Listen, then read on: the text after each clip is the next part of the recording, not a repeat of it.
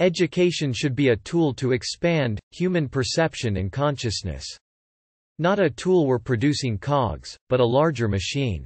Right now, this virus times in many ways, our education system has come to a grinding halt or at least significantly slow down.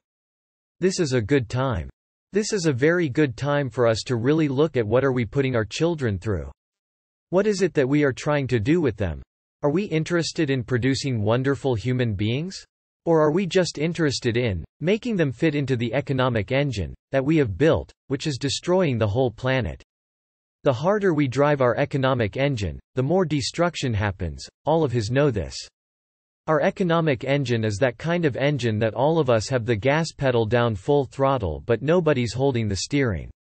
We let us not put our children beneath the wheels of such a vehicle which is simply hurtling towards something where nobody has a control over the steering wheel.